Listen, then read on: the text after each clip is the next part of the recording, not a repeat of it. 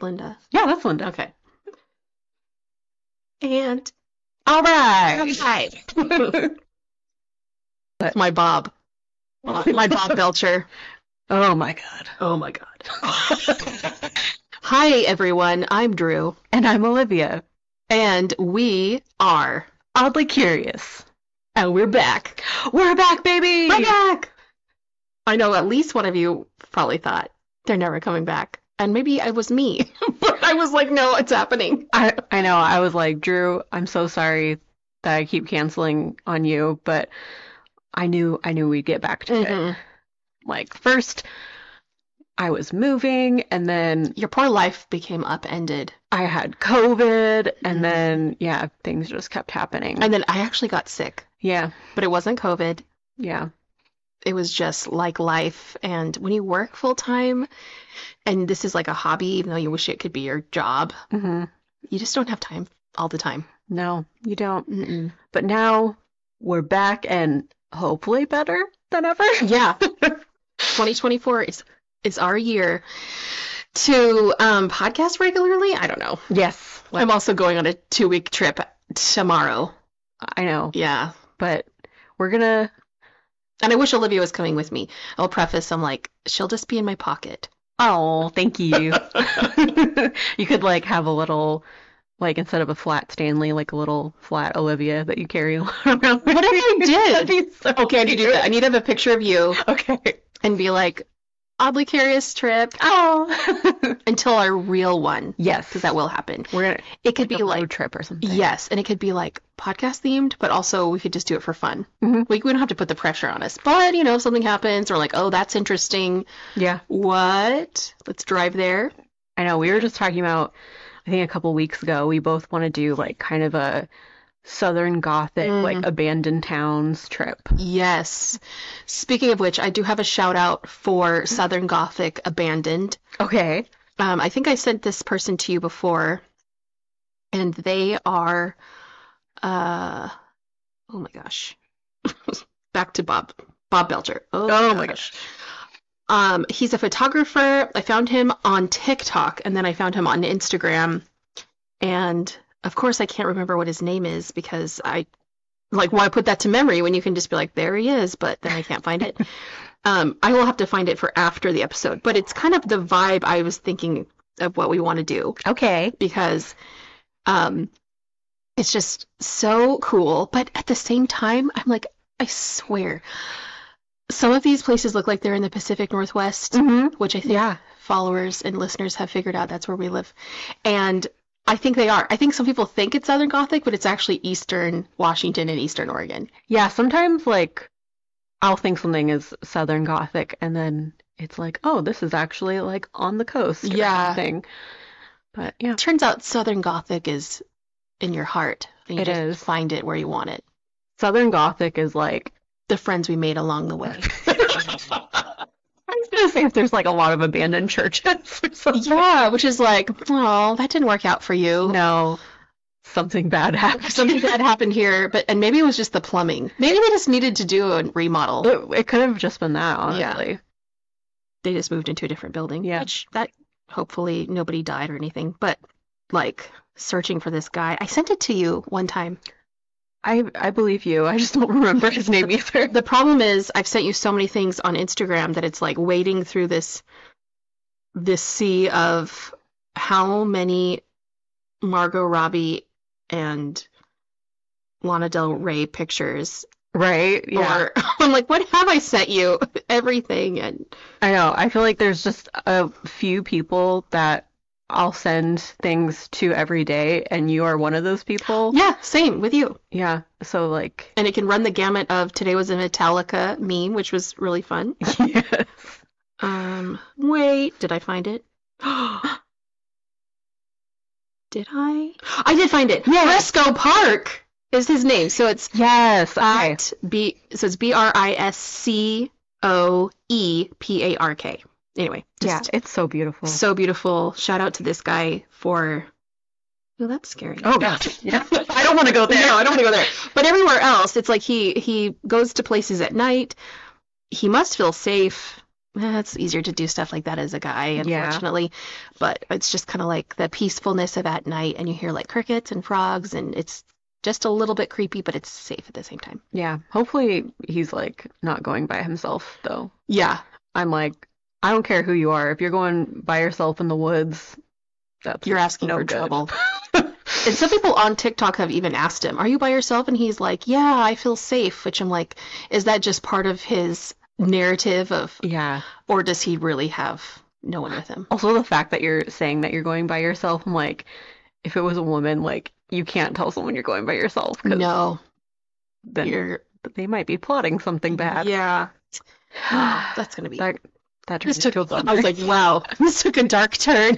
Well, do you have like any recommendations? I mean, you kind of just did Oh, yeah. one, but like podcasts or movies or anything that you've been listening to or watching? Yes, now I can't remember them.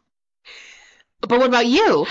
I do have a couple recommendations. So there's a book that I listen to, and then also a podcast by the same person.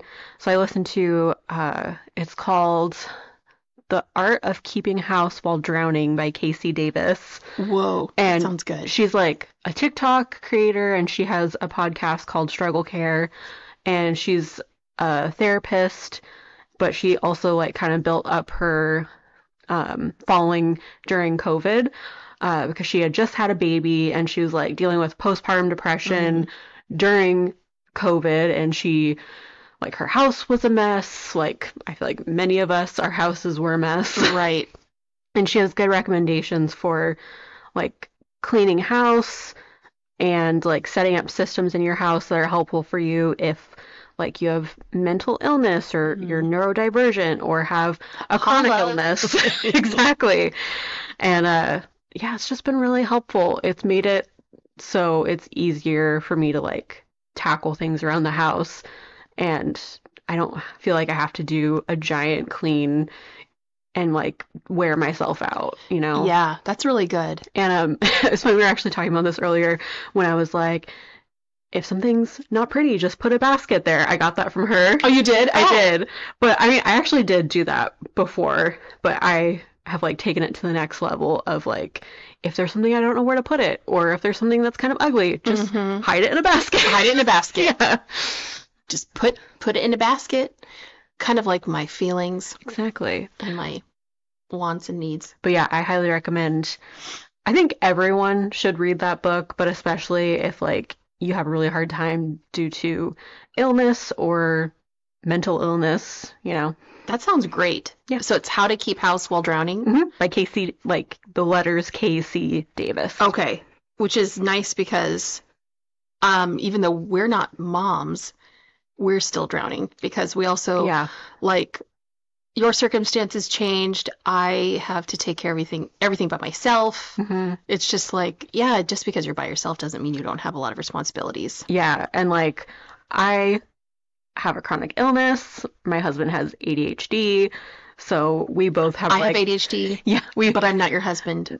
No, you're not. No. But you both have ADHD. You guys share that in common. But because you know that, then it's like you can be kinder to the struggles, or you recognize them. Yeah, and like I'm also learning a lot more about ADHD because this creator, she also has ADHD. Well, maybe you can teach me something. I feel like I'm constantly being like, oh, that's what that is. I'm like, just listen to Struggle Care. Yeah, I'm gonna do it. She says it better than I ever could. So. Yeah. I did find though there is one podcast I did start listening to. It is actually I have two, but one is it's really a hard listen, but it's Voices for Justice. Have you heard of this one? That does sound familiar. It is the girl. The problem is my brain just went blank when I thought of everyone's names. Is it Sarah Turney? Yes, Sarah Turney. Okay. And she's trying to get justice for her sister and her Alyssa and her terrible dad. Yeah. But then she has turned it into this platform of finding justice for other people. And we've listened to a lot of true crime stuff. Like stuff doesn't really, it will make me feel sad, of course, or just it makes you want to focus on the victim, which is what she's doing. But there was this one I listened to, and she was like doing a wrap up of like the end of the year. These things were they found the killer here, or they got justice here. And I was driving to my parents' house, which is 3 hours away. And there was one thing she talked about. I don't know how she does it, but I started bawling. Oh, And it no. I've never had that kind of reaction before, because usually I can compartmentalize it. And it's like, not that I want to hear grisly details, and she didn't give grisly details. It just hurt that much, Yeah. like emotionally. And I was like, this girl is amazing. And she has nearly like perfect rating on Apple Podcasts, which is like, we all know how people are stinkers when it comes to. Oh, totally. Yeah. It's like the fact that everyone is like, no, this is good. Anyway, Voices for Justice, it's a hard listen, but it's kind of important just because it's like the stuff you've never heard about. It's marginalized people, marginalized women, people of color, or a lot of children, which is like, that's what got That's me. depressing. Yeah, I was literally like, oh my. I actually had to turn it off and listen to silence for a while. I've never had to do that before. Yeah.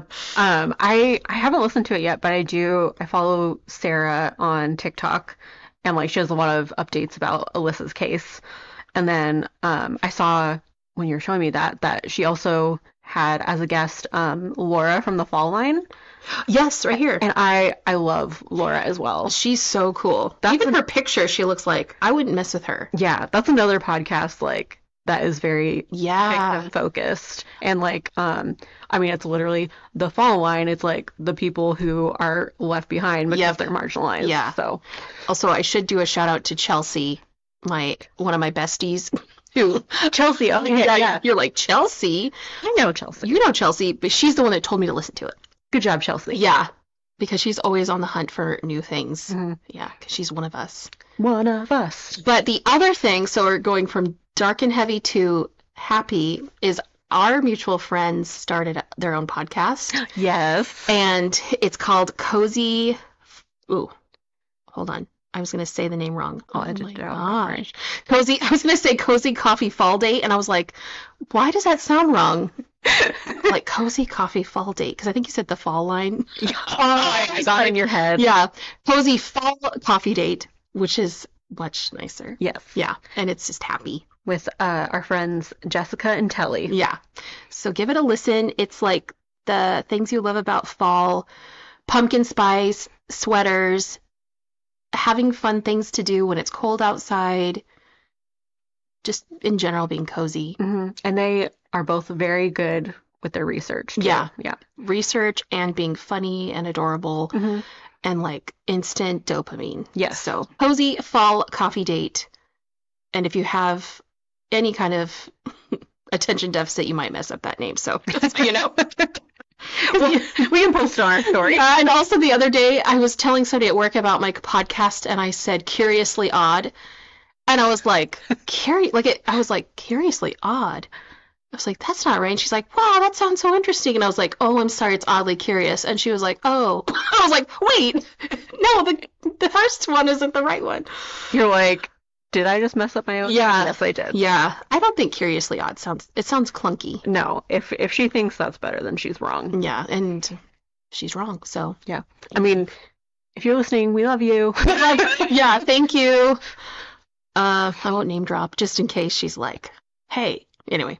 But and also thanks to all the people who are listening that stuck out our hiatus. Yes, I'm like, I know a few of our loyal followers that will be listening, but all two of you, shout out to you guys. You guys, we love you and you. Thanks, Mom. My mom told me sometimes the podcast makes her anxious, which I'm like, Mom, I love you. I mean, me too. I know. I'm like, so I told her that this episode was going to be a little bit lighter, and oh no, he lied. I was doing my research, and I wanted to apologize to my mom just ahead of time. Mom, I love you. Don't listen to this episode, or listen with discretion. Listen to my story, not Drew's. Yeah, don't listen to the first one. And it's not like I chose it to find something terrible. I think it's important to talk about. Yeah, but if you're sensitive, just Oh, and I guess, I mean, I will do a trigger warning before my story, but just so you know, I'm not doing any grisly details. No. I never will. So. Yeah, we never do grizzly. Unless it's a bear. Someday we're gonna have to do grizzly man. Yeah, and maybe cocaine bear. I don't know. I just want to do grizzly man so I can do a Werner Herzog impression. Yeah. Oh man, grizzly man is grisly though. It is really grizzly. That is one where it's like we won't do details because this is actually one of the things about living in the northwestern west part of North America where you have to be careful because I have a friend in Australia where it's like Australia is all about snakes and spiders and everyone's afraid of them. And she's like, but are you afraid of bears? And I was like, well, we don't see them that often. And then I thought about it. If it came down to being eaten by a bear or seeing a spider that just runs across my bed that's the size of a Yorkie Terrier, I'm like, of course I'm going to pick the spider. Yeah, I will choose poison over being torn to pieces by a bear. And the big spiders in Australia aren't even the poisonous ones. So it's kind of like they're there to hang out with you. Also, I mean, you're never going to catch me far out enough in nature to be eaten by a bear, though. No. That will never happen. Yeah. Where it's like, because, I mean, Australia is tough, and they have to live with their big spiders every day. Yeah. But, I mean, I saw a TikTok the other day where a woman was sitting at her picnic table, and she just had to sit and watch as the black bear ate her food because she was afraid to move. Did you see that? She was like holding her son. And the bear like was in her face like, is this really good? Did you try this? She did great, though. She like was so calm. Mm-hmm. So, you don't have to do that with spiders. No, you don't. I mean, sometimes I still stay still, but... Yeah. Sometimes I'm brave enough to kill them, and then sometimes they're too high up, and I have to ask my tall husband to kill them. I try to save them. I'm one of those people. If they are not in the bathroom, I can't deal with them being in the bathroom. No, in the bathroom, you get flushed down the toilet. Yeah. No. One time Did it climb back up? One time I woke my husband up in the middle of the night. Because it was in the bathroom? And it was so giant. Like, was it a wolf spider? Probably. Yeah. Because, like, he came out and he was like, oh, wow, like, I thought you were exaggerating, but that is really big. And then, like he has his own zip code. Exactly. And then the same week, I saw the same type of spider at work. And I was like, why are you doing this to me? Yeah, I think that is because we found one in the garage one time. Yeah. And, like, it was big enough that I could see his eyes. Oh, God. Which then I felt bad killing him because I was, like, looking at his eyes. And I'm like, I'm sorry. This is for your own good. I know. We were just talking about Bob's Burgers. What makes me think of the episode where Louise tries to keep the spider in her room. Yeah, and then it goes missing. Yeah. It's like, it's like her best friend. There's a part of me that is like Louise. Oh, totally. Yeah. I would probably become emotionally attached to a spider and then feel guilty. I even saw one today at work and I just said hello to it and I noticed it look at me, which was a little bit scary, but I was like, oh, what if he was being friendly? Are spiders friendly? I don't know. I don't think they are. I know and like the few times, who am I kidding? It's more than a few times. The times I've killed a spider, it's always like a couple moments of an ethical dilemma. Yeah. Because they do so good in the world. And I'm like, I'm really sorry, but you're in my home. You don't want me in your home. He's like, yeah, I do. Because you bring in... They're like, I want to eat you. Yeah. I don't know. Oh gosh. Oh my gosh. If it was big enough to be inside a spider's home, then I'd be like, kill it. Like kill it all. A Hobbit, I think. Yeah. Shelob. I remember reading that at school when you're reading about the giant spider in school and you're like, oh my gosh. Like, I realize this is fake. I like that you know the spider. I do. Why does that happen? Because she's scary and you remember. Oh, okay. Well, like, give Shelob some respect. It was just like at the top of your brain there. I'll never forget. Hashtag never forget Shelob. Shelob. Justice for Shelob. Actually, she's kind of a jerk. She's kind of a jerk, but at the same time, when you think about spiders, they're just trying to survive. She's like, I don't know what you are. I just need to feed my kids. Yes. Yeah. She's just trying to take care of herself. Exactly. She's a single mother. She's a single mother. She ate her husband. She can't even get child support. Uh, Oh, that last part. uh, So, well, do we want to get into our topic? yeah, we should. Okay.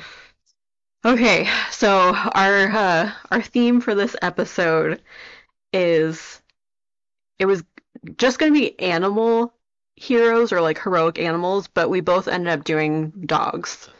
We were going to actually do this. We did the same dog, I know, and then I was like, oh, I'm glad I said something. which is like, I was like, oh no, I have this ready to go because this is something close to my heart. But as I was doing the research, I was like, this is devastating, but important because it's historical, and I think everyone should just know this happened. Yeah.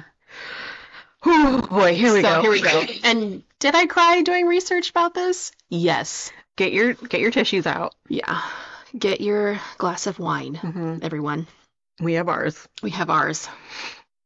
Okay, so today I am going to tell you, Olivia, and everyone else who is listening about animals in space. Yeah, Let's go. let's go. My sources are an Atlas Obscura article by Eric Grundhauser, a NASA article by Tara Gray, and a space.com article by Megan Bartels and Mike Wall, and then, of course, Wikipedia. Which sometimes I will look at the sources on Wikipedia, and it's the same sources of what I've looked up. Yeah. But they do it in such a concise way. It's like almost like bullet points.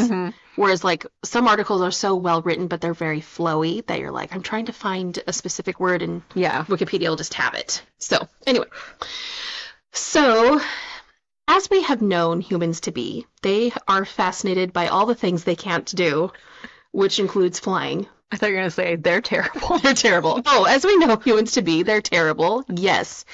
And they really want to fly. And it's kind of like, have you ever thought about why? If you can't try, why are you wanting to do this? Yeah, why are we trying so bad? Right. And which I'm like, I'm happy for it because then I'm going to go on a 14-hour flight on Sunday. So I'm like, I'm thankful for that. But at the same time, it's like, why did we think we'd just stay in a boat? I know. Anyway. That's just my personal gripe. But because humans have to create things to help them fly, they need test subjects first because they're not self-sacrificing. Because cowards. Yeah. And Sorry, scientists. right. And so it just turns out for years, humans have been flinging unsuspecting animals into the sky. Oh. And one of the first instances, interestingly, was in 1783. The Montgolfier brothers in France. They were aviation pioneers and avid balloonists. Avid balloonists. They wanted to test out a hot air balloon as a source of travel from one place to the other, which sounds whimsical and beautiful, but they were like, well, we could die. Where should we practice this with animals? Oh, the Gardens of Versailles. So with Marie Antoinette watching, Marie, our girl Marie, friend of the podcast, Marie Antoinette, she was among the guests, and I was like, of course she was there. That's her house. Like, no, Yeah, I guess she would be. like they didn't invite her. That would have been really awkward. Yeah. So they watched this happen. The brothers, in order to test out this form of travel, they brought a rooster, a duck, and a sheep as test subjects. Interesting. Yeah, the only name I could find for these animals was for the sheep. His name was Mont au ciel, which means climb to the sky in French. That's such a whimsical name for a sheep. I know. Oh, God. Right. And he was chosen because of his similarities to human physiology. Well, okay. Turns out we're all just little sheep. Yeah, the duck was chosen because it already has the ability to fly at high altitudes and would act as a control. And the rooster was a bird that never gets very high off the ground and would act as a comparative case for the duck. And then it's like, actually, the rooster is just the person who's afraid of flying. It's like you meet someone on every flight that's like, why are we doing this? I gotta say, this whole setup sounds like a riddle. It really does. I'm like, so a sheep, a duck, and a rooster walk into a hot air balloon. And so the balloon took off that morning with its precious cargo and sailed for about 8 minutes. The balloon covered 2 miles, or 3.2 kilometers for those who are smart enough to have the metric system, and they obtained an altitude of about 1,500 feet. For those first 8 minutes, it was great until it crash landed in a small forest. The animals were fine. Oh, thank God. Right, Okay. yeah. I'm like, not the little sheep. I So know, innocent. they're so innocent. You're actually going to love this. So they were unharmed, except the rooster who had been kicked by the sheep. He was fine. Like, get out of here. So after these brothers like invented this flying contraption, of course they started using humans as their experiment. And then the sheep and the duck and the rooster, they became minor celebrities. So cute. They all went on to live great lives because they made aviation history. The sheep, in fact, was adopted by Marie Antoinette. I knew my girl was going to adopt him. Yep. And it said he lived the rest of his life eating candy and marshmallows in her sheepfold. So she's not great at knowing She's their not. diet, but she loved him so much. She's like, you know what would be cute if this sheep ate a marshmallow? 'Cause it looks like It's a marshmallow. Yeah, I bet that's what it was. Marie, I get you. I get you. So of course, as time goes on, more forms of air travel is developed, like with blimps. I forget the actual like that. What's that one word? A Zeppelin? A Zeppelin. Yeah, I'm like the one that's not a blimp, the one that doesn't sound like a sandwich.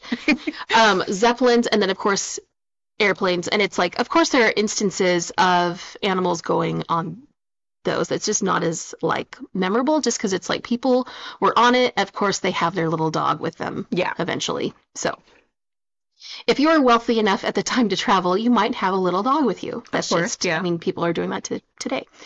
So we're jumping ahead several hundred years from the Montgolfiers with their balloon test, and we are in the 1940s, and it's now the space race. So they're like, I'm sick of the sky. I need outer space. Humans said. The final frontier. The final frontier. So before humans could actually go into space, one of the prevailing theories about spaceflight was that humans might not be able to survive long periods of weightlessness. So for several years, there was this debate among scientists that the effect of prolonged weightlessness would affect humans negatively. And then American and Russian scientists were like, let's utilize animals, which, I'm like, come on. They just wanted to make sure that a living organism could survive space and come back alive and unharmed. Yeah. Well, and then there's like a little asterisk there, or like the voice from Like from Arrested Development. Arrested Development. Yeah, he's like, that didn't happen. They did not. They did not. So when it came to living organisms, the U.S. started small. In 1947, they launched a German V-2 rocket that had been captured during World War II and had been refigured to become like a rocket that goes into space. And they put fruit flies on board. Oh. Yeah. And these V-2s were such high tech. They were long-range weapons that could fly at 3,500 miles per hour and hit targets standing as far as 200 miles away. Scientists, in addition to learning about weightlessness, wondered, if cosmic radiation would mean a bad exposure to humans. So, turns out fruit flies have a similar genome to humans, which it's like funny that you think that. That is funny. Yeah. 75% of all disease-causing genes present in humans have the same analogs in a fruit fly's genetic code. So they're like, if this is going to affect a fruit fly, it'll definitely affect a human. Okay. Yeah. In addition to the fruit flies, they also had corn, rye, and other plants on board to just kind of see if anything was affected. So it turns out fruit flies are really popular in the biological researching field because of this. And when they came back, they survived. There were no effects of cosmic radiation. And I wrote, they were rewarded a banana. They're like, how do we pay these fruit flies? They were having the best time of their lives. Um, so the first vertebrates sent into space were a series of ill-fated monkeys and mice launched between 1948 and 1951 by American scientists. For instance, one on June 14th, 1949, a rhesus monkey named Albert II blasted at an altitude of 83 miles an hour. He survived the flight but died on impact. So it's like they're learning, they don't want these animals to die. That's the bottom line. But they're like, well, it could kill someone.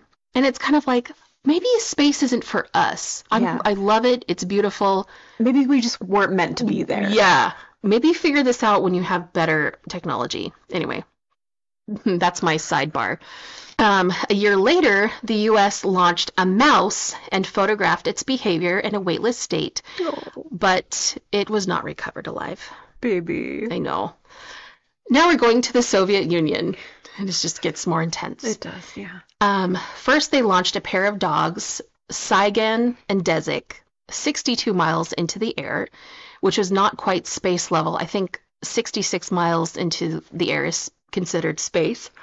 But they were recovered safely. This is in 1951. But throughout the rest of 1951, the Soviet Union launched so many dogs. It was just like, they're like, hey, it works. Let's keep trying. I'm not going into details because there were so many that were hit and miss of whether they survived or not. Mm-hmm.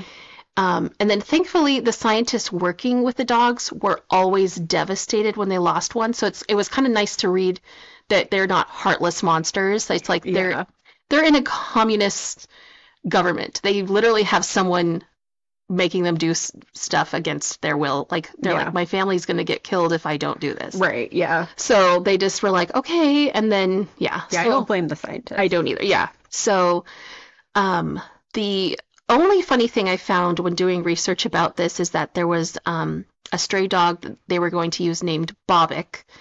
What a cute name. I know, and she ran away. She's like, no, right. So they found another stray to replace her, and they named her Zib, which was translated into substitute for a missing dog named Bobik. And then Zib ran away. So I was like, that's hilarious. Yeah. She's like, not today. So the U.S. and the USSR were keeping close tabs on each other as far as advancing space travel. And after Russia's first successful dog trip, which was those first two dogs, the U.S. launched and retrieved an anesthetized monkey named Yorick, along with 11 mice. And I forget which article, I should have written it down, but one of them said, alas, poor Yorick. Oh. He died. And this is what is really heartbreaking. He survived the trip, but he died in his capsule overheating in the New Mexico sun, being waited for rescue. Baby. And it's like, you guys didn't even think about that? Like, I seriously. I'm like, the worst. Conducts heat. Yeah, and it's in metal. I'm like, you think scientists would figure that out? Yeah, I don't know. So then, May 22nd, 1952, two Philippine monkeys, Patricia and Mike, along with two white mice, Mildred and Albert. Sounds like they're on a double date. It does. Yeah. Are they living in like Copacabana or something? Right. I wish. Right. These animals were the first to experience a period of weightlessness while also not dying. They returned safely, and they lived comfortably after their venture into space, which is like, I guess that's the one nice thing about the animals that came back alive is they're like, thank you for your duty. Now go live a nice life. I wonder if the mice are like, oh my God, do you remember that time we were floating? Oh God. What happened? And it's sad because it's like mice already don't live a long life. Mm-hmm. Like they're just like, a portion of their life was in space. And then monkeys, they're like, hey man, I can forget about this because I have so many snacks to eat for 20 years. Right. Okay, so because of this successful mission by the United States, the USSR stepped up their game, which is like, okay, come on. Russia's like, hold my vodka. Yeah, they were. So we're getting to the star of the show is Laika. Laika. The first Earthling to be launched and orbit the Earth, also known as the goodest girl. That's what I wrote. The goodest girl. So behind all of this, at the helm, is Nikita Khrushchev, the Soviet leader. He's so desperate for a spacecraft to be launched on November 7th, 1957, because it's the 40th anniversary of the October Revolution, when they overthrew the Tsarist autocracy. So it's like the anniversary of when the Bolsheviks killed children in cold blood. They're like, let's put something into space. It's like, and kill that. And kill that. But it's like, I wrote, why did he want to do this? Just Soviet leader things, I guess. Like, Nikita, you're going in my burn book. I know. I don't really understand. He's like, to show that we're really successful, let's go into space. Yeah. I'm like, well, I don't know. I don't think that's going to work out well. So he gave scientists a deadline that was like right around the corner. Of course. Of course, because it's like, that always goes well. They were wanting to do it in 1958, and he's like, no, you have to do it November 1957. Because of course. Of course, yeah. Because he wanted the world to see his engineers deliver a, quote, space spectacular, a mission that would repeat the triumph of Sputnik 1, which Sputnik 1 was the first satellite in Earth's orbit, which only happened in October of 1957. Mm-hmm. So this happened a month later. He's like, you need to put someone in space. Oh my gosh. No, I'm like, the answer is no. So, of course, if they were going to do it, they had to use a dog, because that's what they had been using. Soviet rocket engineers had long intended a canine orbit, of course, for 1958, but now they had to move forward fast to satisfy Khrushchev's demands. So they did everything they could to make their November launch. So sweet little Laika, she was found as a stray wandering the streets of Moscow a few weeks before the launch. Soviet scientists chose to use Moscow strays since they assumed that such animals had already learned to endure conditions of extreme cold and hunger. They're like, let's make it worse for them. Like, let's lure them into a false sense of security and then make them do things they don't want to do. So she was this, it was either 11 or 13-pound little female dog, a mixture of possibly husky or another Nordic breed, and then possibly Samoyed, and then some kind of terrier, which is so cute. I bet she was so cute. So there are so many pictures of her, and we'll have to share them on our Instagram. So everyone can cry. Yeah. And she was approximately 3 years old, and baby. Soviet personnel gave her several little nicknames, including little Russian names for Little Curly, Little Bug, and Little Lemon. Oh, so cute. And Laika is a translation for barker because she barked during her radio interview. She was probably like, she's like, get me out of here, get me out of here. And they're like, isn't she so cute? I like that they're like, isn't that crazy? She barked during her interview. Like, yeah, well, she's not answering questions. She's telling you, I don't want to do this. 2 other dogs were also in the running to be in Sputnik 2, just in case Laika did not work out.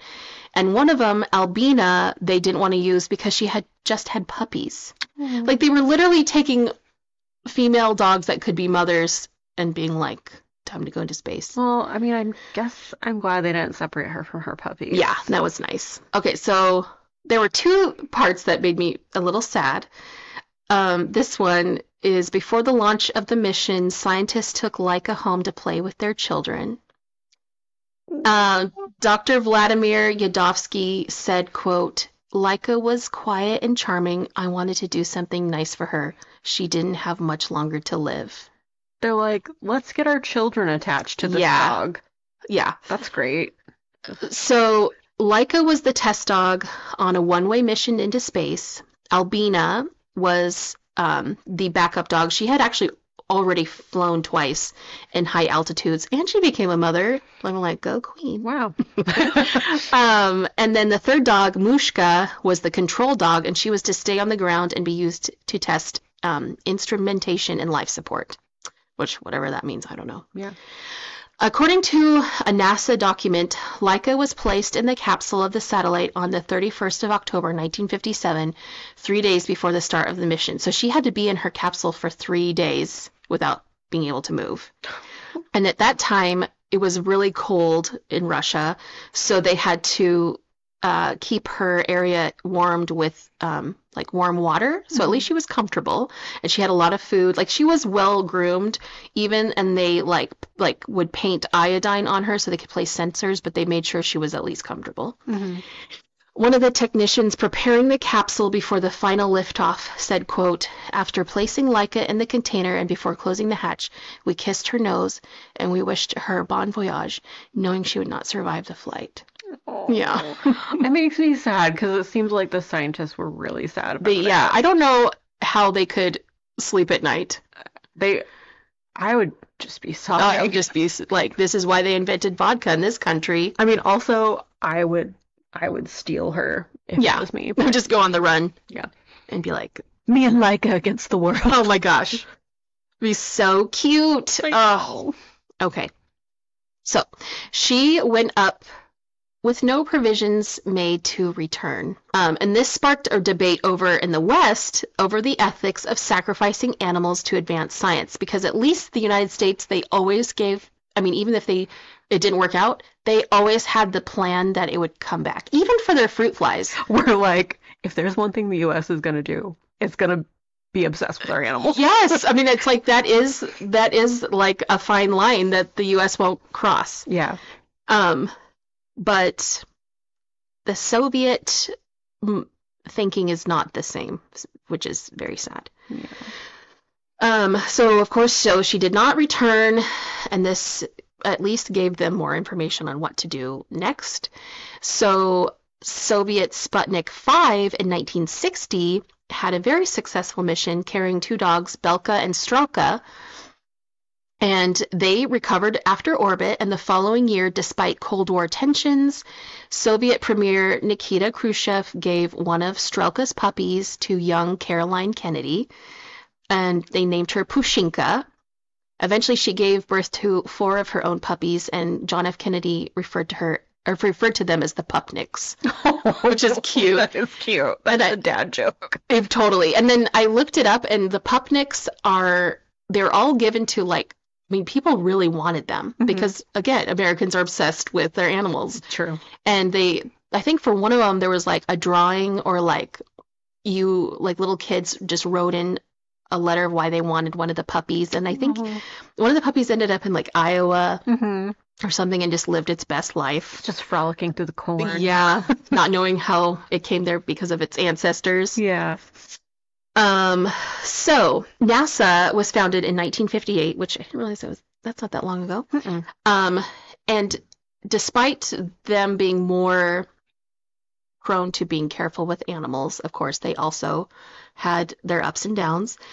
But from 1958 to 1961, they had used hamsters, mice, monkeys, and pigs. Oh. And surprisingly, most had a successful return. One in particular, in January of 1961, was a champese named Ham. Ham, that's cute. It is an acronym for the Holoman Aeromed. I think it's Holoman is like either where he was stationed or the rocket he was in. But he was the first chimpanzee in space aboard the Mercury Redstone rocket, and he was on a suborbital flight. So he just went up there, and he was great. He's really adorable. He's really cute. There's a picture of him and Alan Shepard holding hands. Oh, yeah. That's cute. Yes. So Ham performed so well during his flight that he even recovered quickly. He had splashed down in the Atlantic Ocean 60 miles from the recovery ship, and he was weightless for 6 minutes during a 16-minute flight. And a post-flight medical examination found that he was only slightly fatigued and dehydrated, but in good shape. And this paved the way for Alan Shepard to be the first human astronaut in May of 1961. So just like 4 months later, he was in space. Cool. I think at this point, humans were like, enough with the animals already. Like, This is our goal. Just put me up there. Yeah. So after his successful flight in space, Ham went to a comfortable zoo where he spent the rest of his life, and then he was laid to rest in front of the Space Hall of Fame in Alamogordo, New Mexico. In 1983. Like, he lived a long life. That is a long life. I'm like, that's almost right before I was born. October 18th, 1963, so just as a sidebar, the French were like, let's get ourselves in the running here. They were the only country outside of the USSR and the US to even join the space race. They were just wanting to kind of do it for fun. They're like, oh, whatever. Which is so French of them. C'est la vie. Because this is what is so French of them. They were the first and only people to launch a cat into space. Oh my gosh. And the cat survived. Good job, French people. Uh-huh. And her name was Félicité. And she is so cute. She was a tuxedo, long hair. I love every single thing about that. Yeah. They literally were like, we did it. We all put a cat into space. They're like, let's close up shop, everyone. The French are like, we proved that we could do it better than you guys. We're out. And then we used a cat. So Félicité was a Parisian stray that was one of 14 cats trained and only one chosen. And thankfully, it was like, once France did this, they were like, well, that's enough. They're like, and she went off to be really famous, like, in French-speaking, like, African countries, they used her face on stamps. It was just adorable. God, I love France. Yeah, and then, of course, anytime an animal goes into space, anyone who has, like, all the money is like, I need that animal. So, like, she lived in luxury the rest of her life. I'm just imagining her like the cats from Aristocats. Totally, yeah. I like that she sounds like she was, like, Legally Blonde, where she's like what? Like, it's hard? Totally. Yeah. Okay, so over the course of the next few decades, many different creatures went into space, including in 1973 in the US, 2 garden spiders, Arabella and Anita. Those are very cute names. Very cute names. They successfully spun webs, and this gave scientists the opportunity to study webs that were created in low or no gravity, which I'm like, I don't know why they'd want to know that. I don't know, why not? Right? But it, like, they were different. They were thinner in some places and thicker, which was unusual because on Earth, they're all uniform. Mm-hmm. But for some reason, the spiders were like, and I wonder if it's just because of no gravity, they had to, anyway, what scientists learned is spiders, they know what they're doing. Yeah. They're like little tiny architects of scary. They are very smart. They are. I actually wrote, not sure what they learned from this, but I'm sure it was something. So over the years, as human space travel became more commonplace, thankfully animal space travel slowly discontinued. By the mid-90s, NASA finally, which is the mid-90s, come on, NASA finally started to heavily question the ethics of using animals for research. They're like, are we terrible? Are we the problem? Like, no, it must be Russia that's the problem. So at least for space testing, of course, for animal testing. But throughout the 90s, 2000s, and 2010s, many organisms, not human, were still launched into space. But they were like 99% of them were insect related. Mm-hmm. However, in 2018, SpaceX, Elon Musk's space company, I guess, launched from Florida carrying 20 mice. They launched on June 29th and arrived at the International Space Station on July 2nd. And this was a record-breaking journey. It's the longest mice have been off-planet and survived. I just have to say, yeah, one of the many reasons on my list that I don't like Elon is the 20 mice he put into space. I don't like you, Elon. They were like, hey, you just gave us another reason to not like you. Yeah. Anyway, continue. Yeah. And this apparently was part of a study to show how Earth dwellers' physiology and sleep schedules would respond to being in space. And I'm like, you already know it's not good. Why do you need mice to tell you that? Yeah. Did you get a good night's sleep, little mouse? And he's like, oh my God, I had the worst dreams. Where am I? Okay. And then finally, the latest launch record was June 3rd, 2021, SpaceX again, because SpaceX is not NASA. And NASA's like, hey, we decided to not do this, but And Elon's like, I'll do whatever I want. yeah, he's like, I'm going to buy NASA. Don't buy NASA. Don't get that idea. No, please don't. Don't. So they launched water bears. What? How you know those, like, they're like tardigrades? I forget the term for it, but they're like the hardiest little creature. They can live in the vacuum of space. I did not know that. I'll have to show you a picture. They're a little freaky looking, but they are, like, they can be frozen for thousands of years and still be alive. Huh. Okay. Yeah. Like, hold on. This is worth noting. A water bear in space. Oh. Have you ever seen those? Yes, I have. They're like tiny, tiny, tiny, interesting. weird things, but they are just doing something. They're micro animals. I don't know. I should know more about them. I don't know what they do. That's interesting, though. Yeah. So in addition to the water bears, they also sent Hawaiian bobtail squid Oh. to the International Space Station, and the squid were launched as hatchlings and will be studied to see if they can incorporate their symbiotic bacteria in their light organ while in space.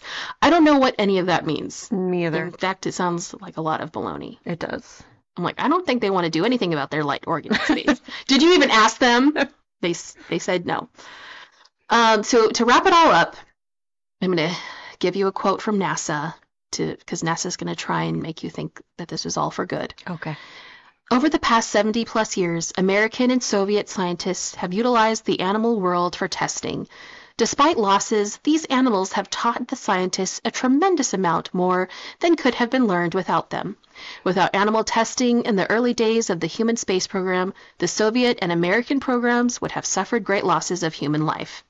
These animals performed a service to their respective countries that no human could or would have performed. They have given their lives and their service in the name of technological advancement, paving the way for humanity's many forays into space. Boo! I like that they're like, if we hadn't tested on animals, then humans would have died. What if you just didn't go into space? Yeah. Like, that was always an option. I think there's some guy out there that'd be willing to go into space despite I'm sure. Yeah. Some guy that's like, yeah, I'm going to tell you something. You're going to put me into space, I'm going to do it.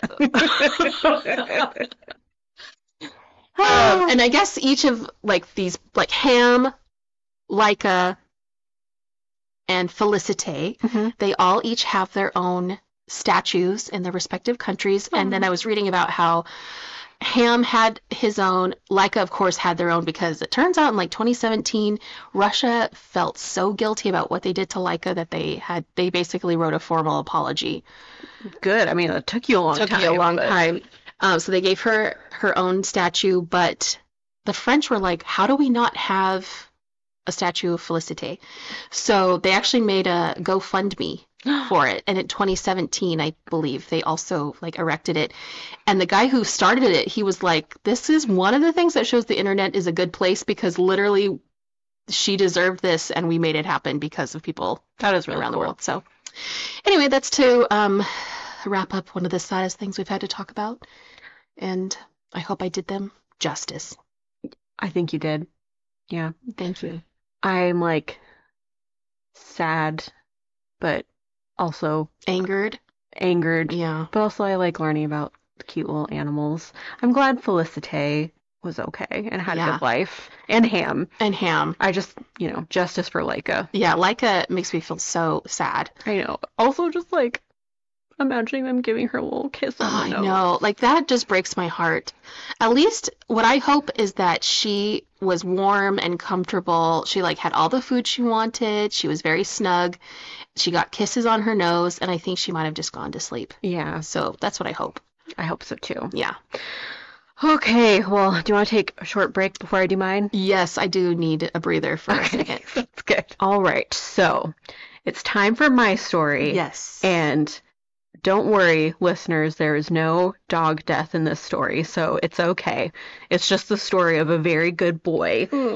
And this good boy's name is Togo. I'll just tell you the story of Togo. Okay. You're like, Togo, the amazing dog. I'm like, you know what? I'm not going to tell you anything about him yet. I can't wait. So my main sources were the American Kennel Club had a great article called The True Story of Togo, and that was written by Will Hank, and then, of course, Wikipedia. And that was pretty much all I needed because they were so detailed. So here we go. So first we're going to start with Togo's his orange story? His owner. We're going to start with his owner. So his owner's name was Willem Dafoe. We wish. He should be Willem Dafoe. Yeah. He needs to be played by Willem Dafoe. But he was played by Harrison Ford, right? Yes, he was played by Harrison Ford, and I will get to the movies and everything soon. So just preemptively, listener, if you watch the movie, put Willem Dafoe's face over Harrison Ford. I've never said that sentence before in my life. Yeah, that's a weird sentence. That is a weird sentence. We're like, don't look at Harrison Ford. Look at Willem Dafoe. I'm like, I've never been told to not look at Harrison Ford. I feel weird about it. Okay, so his owner's name was Norwegian-born Leonhard Seppala, and he first arrived in Alaska in 1900, and when he arrived there, most sled dogs were Alaskan Malamutes. And Seppala began making a name for himself as one of the strongest mushers in Nome, Alaska. And for those that don't know, mushers are the ones that are like the humans that are telling the dogs how to go, like on the sled. Kind of like a conductor of a... Kind of, yeah. The dog conductor. They're like the trainer, basically. Around that time, Siberian Huskies were brought to Alaska by Russian fur trader William Gusak. And in the summer of 1909, English musher Fox Ramsey, which is a great name. That is a great name. Imported 60 Siberians to Nome. I think he was in X-Files. Sounds like I almost said really? Wow, I'm special. It's estimated that Togo was born in 1913 to a dog named Dolly. Oh, no, Dolly the mom dog. I know, she's so cute. Apparently she was a very good breeding dog. Oh, poor Dolly. I know, she's like, tired of these kids. They don't want to keep having babies. Yeah. Maybe she liked it. I don't know. Yeah. Togo was named after Heihachiro Togo, a Japanese admiral who fought in the war between Russia and Japan. And Togo was dark brown with cream, black, and gray markings, and he had ice blue eyes. He was very cute. We have lots of pictures that we're going to post with this episode because he was just so cute. And like just a Togo collage. It will. I'm like, look at his cute face. Togo! And as a puppy, Togo suffered health problems, so Seppala gave him up for adoption because he didn't think that he could use him as one of his musher dogs. So he gave him up to a nice family. However, little Togo threw himself through a plate glass window and escaped back home. So Seppala figured he was stuck with the dog and he kept him. That is intense. Togo. He's like, you will not give me away. I can't even throw myself through a plate glass window as a human. And he was just a little puppy. Wow. He's the baby. He was proving his strength. He was. He's like, I am cantankerous. As Togo grew, he loved to watch the working sled dogs, but he was too young to be in the harness. But he would often get loose and run alongside the sled dogs anyway. So Seppala finally relented and put a harness on 8-month-old Togo and hooked him up to the team, which I wish there was pictures of that, because I bet that was so cute. It'd be like a 80s montage where it was just like a fun song playing. And it's like Rocky, but yeah. Best. Oh, wait, that's Karate Kid. Yeah. Karate. He's more of a Karate Kid. Yeah. So little 8-month Togo ran 75 miles the first day in his harness, and Seppala finally realized that he had found the perfect lead sled dog. Over the years, Togo became known for his tenacity, strength, and intelligence. Togo and Seppala became inseparable, and during this time, Seppala won the All-Alaska Sweepstakes, which was a mushing competition, in 1915, 1916, and 1917, with Togo being the lead dog. And then we're getting to what Togo and Seppala are famous for. So in the winter of 1925, a deadly outbreak of diphtheria spread in Nome, Alaska. Children were especially at risk for the disease, but due to the isolation of Nome, getting them medicine was very difficult. I really want to be like, could they get it? Gnome Way. Is that terrible? Gnome Way Home. Yeah. They're like, that's it, you're fired. They did have an antitoxin, but the nearest they could get it by rail was a town called Nanana. I don't know if I'm saying that right. I'm sorry. It sounds good to me. It sounds cute. Which was 674 miles from Nome. So that really That's didn't get really it far. remotely Oh my close. gosh, that's so far. That's like when you're in California driving to LA and you're like, I'm so close to LA, I can feel it. And then it says Los Angeles, 674 miles. Oh gosh, I know it takes forever. And to you're get like, to LA. that's it, I'm turning around. Why did my brain go? LA. Oh my God, I love LA. You're like, I'm on the 5. I gotta take an exit. Sorry, Togo. Okay, sorry, Togo, we're gonna get to your story. Yeah. There was also a blizzard, so traveling by air was impossible, so officials decided on sled dogs. By the time of the outbreak, Sepala was 47 and Togo was 12, so both were a bit old and considered past their prime. Why is But it like the NBA? I know. I mean, like Not old by any other standards, but by their standards, they're like, oh, man. I mean, for a dog, that is That's old. old, yeah. But like 47, that's not old. No. Locals knew that Sepala and Togo were their best chance, so they recruited them anyway. On January 20th, Sepala and his 20 best dogs set out for Nome to retrieve the serum. Sepala's team and the westbound team, led by Henry Ivanov, nearly missed each other, but were able to make the trade because this was kind of a relay situation, and there were several teams of mushers and sled dogs. But Sepala and his team by far traveled the greatest distance because they were the most experienced. On the ice, sorry, I can't talk. Oh. On the return trip, the team became stranded on an ice floe. Sepala tied a lead to Togo and tossed him across 5 feet of water. Togo attempted to pull the floe with the rest of the team on it, but the line snapped. Togo, being a very smart and good boy, I put that in myself, Yes. and an amazing lead, snatched the line from the water and rolled it around his shoulders like a harness and pulled the team to safety. He's so smart. He's such a smart and good boy. What the heck? I know. I don't know if people could figure that out. No, seriously. And like, he would have to have such quick reaction time. Strength and, yeah, smarts. Pulling 19 other dogs and a grown man. It's crazy. It's crazy.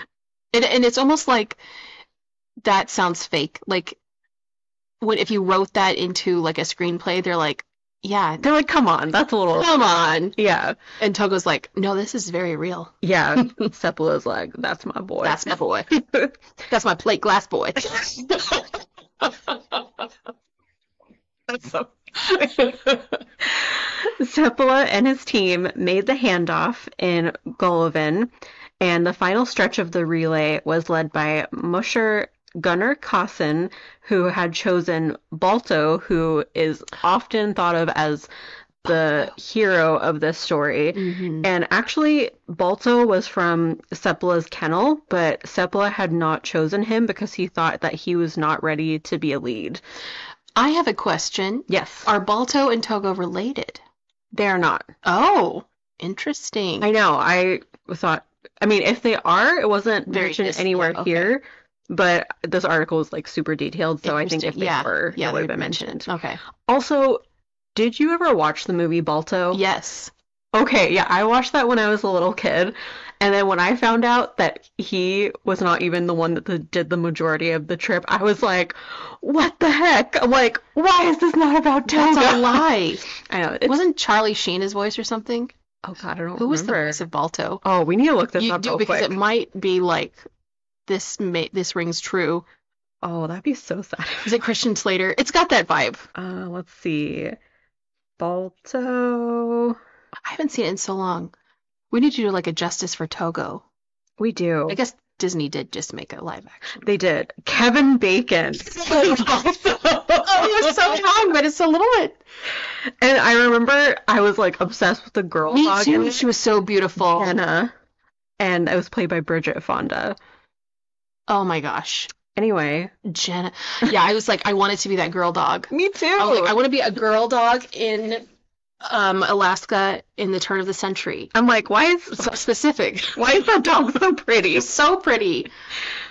Okay. So back to Balto. So February 3rd, 1925, Kaysen and Balto ride into Nome, and the lead dog Balto, who finished the last 53 miles, gets more fame and recognition, and many say that it was Sepala and his lead Togo that were the true heroes. Togo did an impressive 264 miles compared to the average 31 miles of the other teams. 261 miles? Yeah. And Why did Balto get that? I don't know. I think it's just because they were the ones that finished it up. Oh, I see. So probably when they got there was like, I imagine, news people, reporters.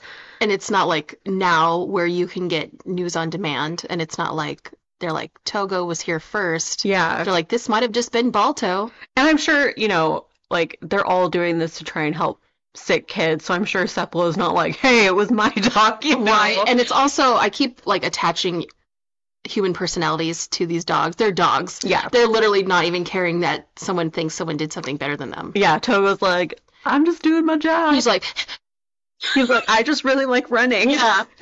He's like, who's Balto? He's like, sniffs him, and he's like, oh yeah, I recognize that smell. Or he's gonna be like, I don't even know him. He doesn't go here. No, he does. Weird. Okay. So in the years following the rescue mission, Sepala traveled to New England and took on local teams in a dog race. And even though Togo was 12 years old, he might have been older at this time, he was in the lead, and they triumphed during Togo's last race and beat the other team. What? Yeah. And he did not die right after that. He just retired because he was 12. Because in like a movie, he would just collapse in Right. Sepala's arms. But no, because Sepala is a good owner, so he just realized that it was time for him to retire. Mm-hmm. And then when he was 12, Sepala wasn't 12. I realized the way I said that it sounded like Sepala was. It was so the strongest preteen we've ever met. They made him real different back then. They did. When Togo was 12, Sepala and New England musher Elizabeth Ricker opened up a kennel in Poland Spring, Maine, where Togo lived out the rest of his years, and Togo was put to rest at the age of 16 in 1932. Which for, like... Wow. For a dog even now. Yeah, for a dog now, and also, like, physical. For the breed, for his physical job... Because usually dogs like that, like I know anything about dogs. You're like, and I'm like, well, my experience is, no, I don't really know anything. But I do know if dogs are a working class, don't they kind of like make their heart tired? Because I don't know. You're like, asking the wrong yeah, person, I just remember like learning about that. My first job was at a dog kennel, so I had to learn about. Oh, okay. Yeah. So like, we learned about how. Great Danes, for instance, they don't live very long because their heart tires out. Oh. So dogs that have a lot of power, it's like they want to keep living, but their body's like, I'm so tired. Yeah, that's what I've heard. Like a lot of times, bigger dogs, like they don't last as long. But maybe huskies are just resilient. Maybe they're built different in the 1930s. I don't know. Hashtag built different. Yeah. He was built different. And then Sepala himself passed away in 1967 at the age of 89. Wow. And as for his thoughts on Togo and the Great Race, Sepala spoke about it in an unpublished autobiography. He said, "Afterwards, I thought of the ice and the darkness and the terrible wind and the irony that men could build planes and ships. But when Nome needed life in little packages of serum, it took dogs to bring it through." Oh, I know. So sweet. I also really wish his autobiography had been published because I'd be really interested to read that. There isn't one? Not that I've seen. Whoa. Yeah. Maybe, I don't know. There's just one written in Norwegian. Maybe. I don't know. Maybe his family just didn't decide to release it. Balto, who is considered the hero, he earned a statue in Central Park, and for years Togo didn't get the recognition that he deserved, but he received his own statue in Seward Park in New York City in 2001, and he also got his own movie on Disney Plus, and it starred his own descendant Diesel playing Togo. His own descent. Okay, I have to watch the movie now. Have you watched it? I haven't. Because for some reason, I was worried because it has dogs in it, and that makes me sad. Not like I just did a sad dog. Right. But I think since I know the dog survived, maybe I should just do it. I know, and I would love to see his Descendant and plus Harrison Ford. And he was also recently featured in the American Kennel Club Museum of the Dog exhibition Mush, a tribute to sled dogs from Arctic exploration to the Iditarod. And he is also on display. Oh, his body? Where? Yeah. I think it's in Alaska. Yeah. That would be interesting. But that's a little weird. I feel kind of weird about that personally, but if that's your thing, that's cool. Yeah, I saw. So one time I went to Amsterdam and we went to the Rijksmuseum and there was a horse there on display, like a real horse from the Napoleonic era. And he had a really interesting name and a life, but it was so weird to see a real horse that was just there. Yeah. And hundreds of years old. Yeah, I'm like, I would rather just imagine him alive and well. And there's also, when I was researching, I almost started crying because there's this really cute picture I'd actually had pinned to my Pinterest for a while of Togo and Seppala. And then in the article I was reading, it said Seppala bidding a final farewell to his beloved dog. And I was like, oh gosh, that's right in the heart. I know. Dogs really are the best. I know. As much as I love cats, I don't think a cat would ever care enough to run 600 miles. No. They show their love in other ways. They do. But, yeah, I don't know. Who am I going to say? Maybe a cat has done that. I feel like cats are like, oh, you need to have that done today? They're like, let me just lay down and lick myself. Yeah, they're like, let me think about that. But yeah, I can't wait to post pictures because Togo has the sweetest little face. It's going to be like the episode of The Goodest Boy and the Goodest Girl. I know. Togo and Laika. I hope Friends forever. I hope they're on the Rainbow Bridge together. They are. And Togo's a lot older than her, but I feel like if they were in the same era, they would have been friends. Yeah. Also, this is sort of related to the story, but not. But the other day, I was like, do you ever like hear a sound on TikTok and you're like, I don't know what that's from, so I'm gonna like click on the sound. Yeah.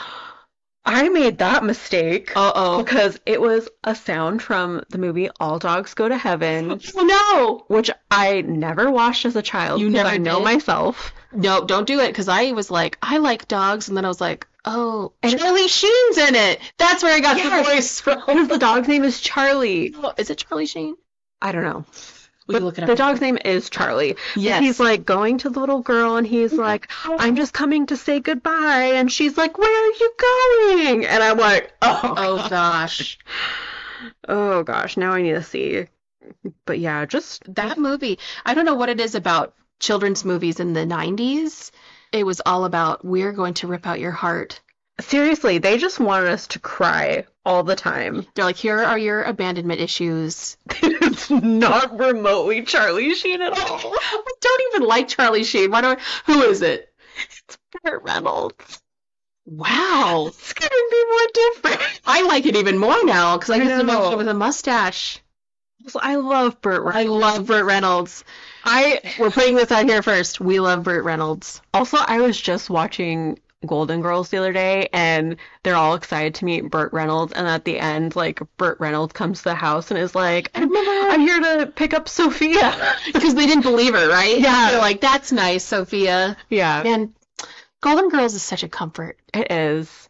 I'm like, watch that instead of All Dogs Go to Heaven. Also, real talk, Pedro Pascal is current Burt Reynolds in his face. Oh my gosh, totally. Right? Yes. Because I saw a trailer for a movie, I don't even remember which one it was, but I was literally like, that is Burt Reynolds. And he's got like the mustache. Yeah, and I was immediately like, well, I am interested. Yeah. Color me interested. He's like one of the few old Hollywood actors that I feel like I haven't heard I'm like, please don't tell me if you've heard anything bad, because I haven't heard anything bad about Burt Reynolds. I haven't either. Just the classic 70s stuff where people probably smoke and drink. Yeah.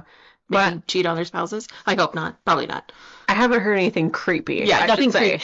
Yeah. That's the real thing, isn't it? Yeah.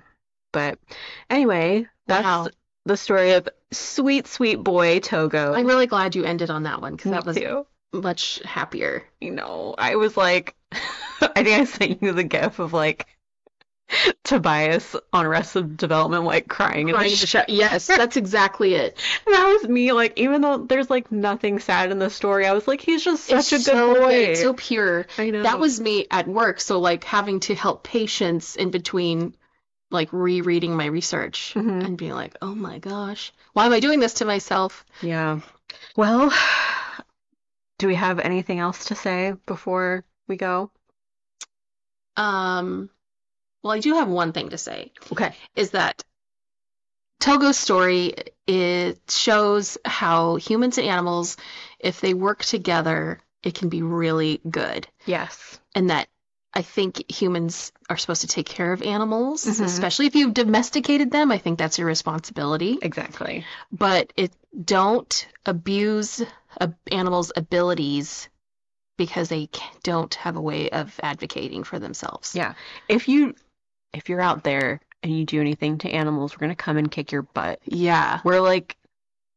Don't even do it. Don't even think about it. We're like Liam Neeson. We have a special set of skills. Yeah.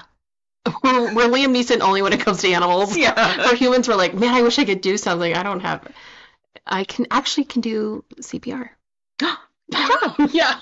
You're like, that won't help beat anyone up, but I can resuscitate someone. Yeah, but that's about it. And if you're going to watch a movie with animals, look it up on doesthedogdie.com. That is important. Yep. I have used it before. Yeah. And I'm going to watch the Harrison Ford Togo movie where Harrison plays Willem Dafoe. We should have a movie night. We should. Watch that. Yeah.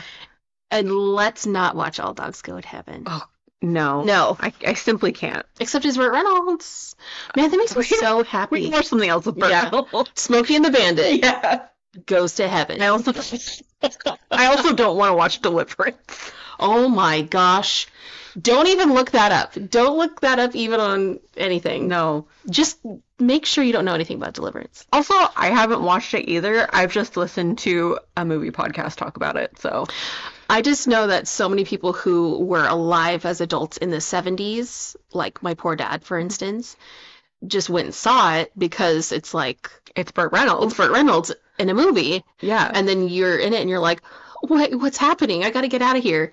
Also kind of insane, like, how for years I heard it referenced, like, in a joking way. Yeah, not funny. And then when I heard what actually happens in the movie, I'm like, I'm sorry? What? Yeah.